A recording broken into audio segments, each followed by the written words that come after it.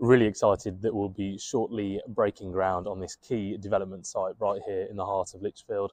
Not only have we attracted Everyman as a cinema operator to come and be here in Lichfield, but also following full council approval last night, we have the go-ahead to invest in the Botanist too, to bring that wonderful brand to Lichfield, to attract people not just from within Lichfield district, but also from beyond the region as well.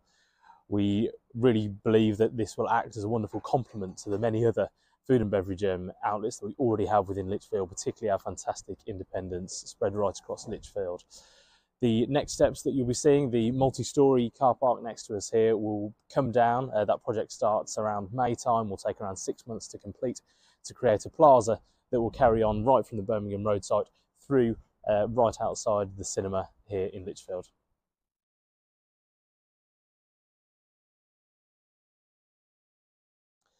A number of people have said to me, Doug, if the Botanist is such a strong brand, why do Lichfield District Council need to pay them to come to Lichfield? In this scenario, Lichfield District Council is operating as a landlord, and it's quite normal for a landlord to pay the fit-out costs for one of its tenants. That's exactly what we're doing here.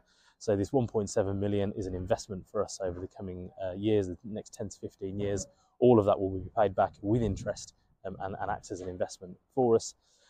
Outside of that, it also ensures that the units around the Botanist will remain full over the coming years by having such a strong brand here in the heart of Lichfield.